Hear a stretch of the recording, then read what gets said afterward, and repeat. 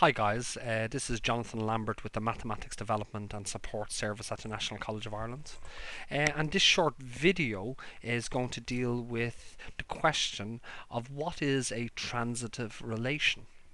Okay, like in previous videos, I suppose what we should do is we should probably create a couple of relations and maybe test them for transitivity. But first, before we can actually create relations, a relation is a structure that's built on a particular set. So we need to choose a particular set first of all.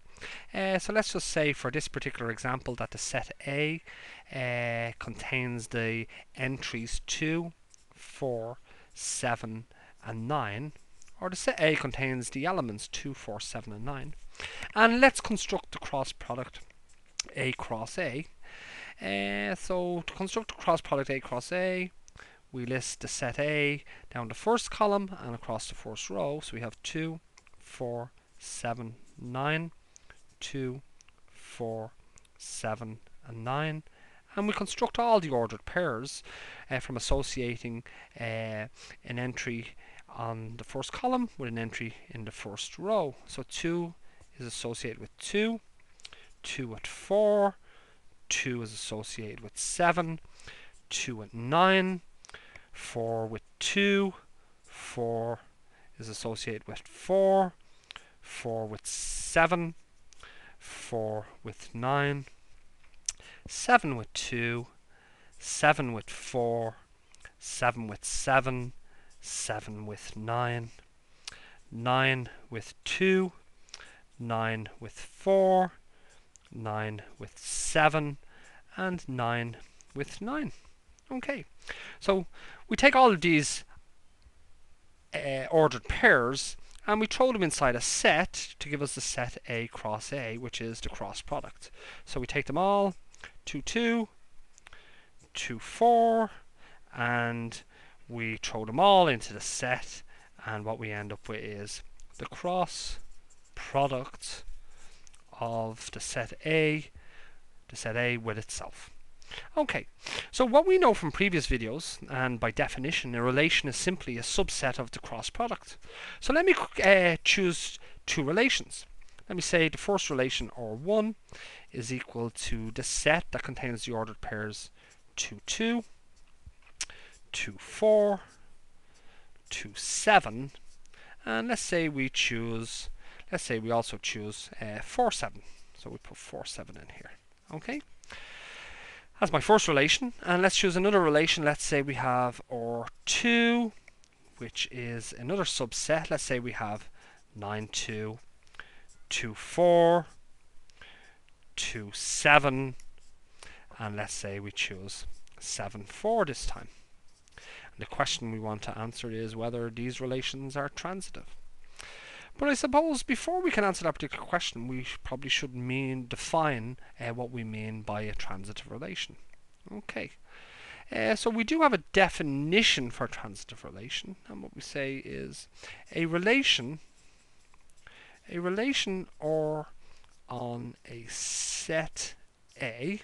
That means that the objects in R, or the ordered pairs in R, have been selected from the cross product of the set A with itself. So a relation R on a set A is said to be transitive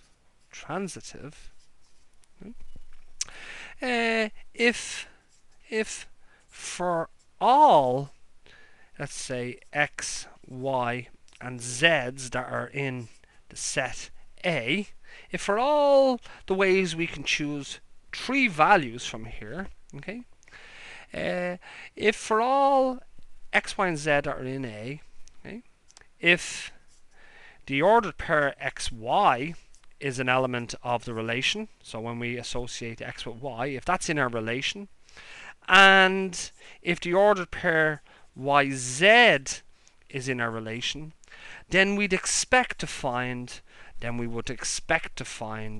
ordered pair xz in our relation.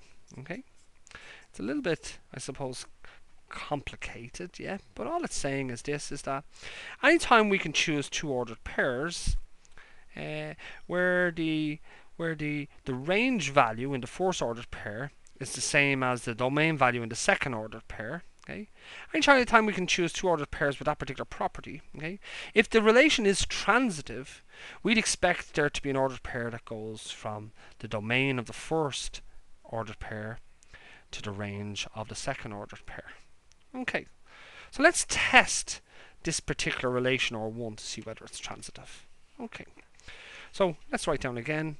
R1 is the set or the relation that contains the ordered pairs 2, 2, 2, 4, 2, 7, and 4, 7. And what we want to do is we want to test for transitivity.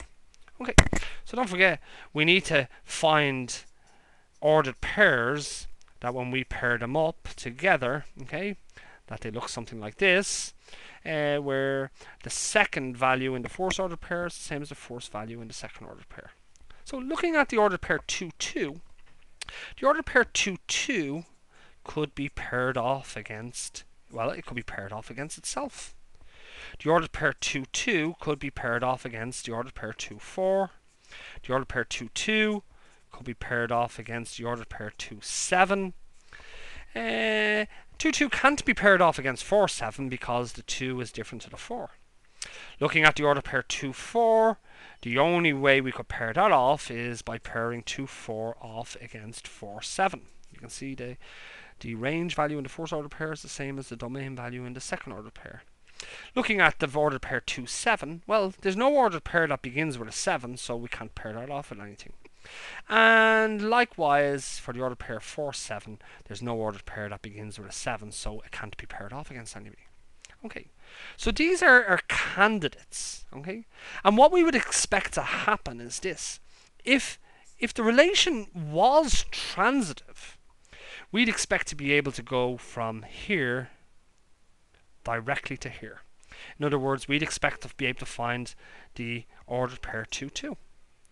And it is in there, okay? But we'd expect this to be true for all of these particular candidates. So in other words, we'd expect to be able to find the ordered pair 2 to 4, which we can. We'd expect to be able to find the ordered pair 2 to 7, which we can. And we'd expect to be able to find the ordered pair 2 taken to 7 also, which does exist. Okay? And this is true for all of these particular candidates. Yeah, all of these ordered pairs are in the relation, and so by definition, R1 is transitive. Okay. Let's have a look at another relation.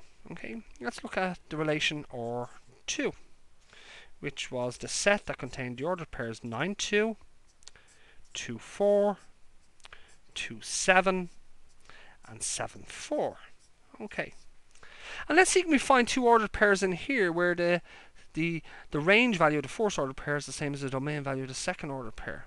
And okay, well 9, 2 could be paired off with 2, 4. 9, 2 could be paired off with 2, 7. 9, 2 can't be paired off with anything else. What about 2, 4? Is there any ordered pair that begins with a 4? No, there's not. So 2, 4 cannot be paired off against anything. What about 2, 7? Well, 2, 7 could be paired off against 7, 4. Okay.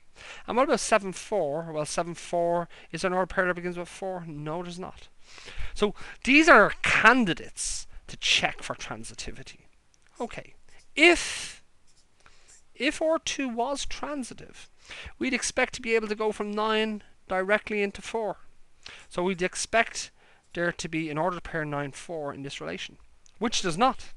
So even at this stage, we know it's not transitive. But similarly, if it was transitive, we'd expect to be able to go from 9 directly across to 7. So we'd expect to be able to find the ordered pair 9, 7. Once again, that's not there. And if it was transitive, we'd expect to be able to go from 2 directly across to 4. And it just happens that that's there. But we found two reasons. Reason 1, okay, and reason 2, okay, why this relation is not transitive.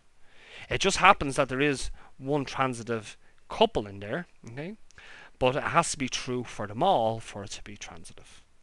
Okay. Well, guys, I hope that was informative. Uh, this is Jonathan Lambert with the Mathematics Development and Support Service at the National College of Ireland. And thank you for your time. Okay, bye bye.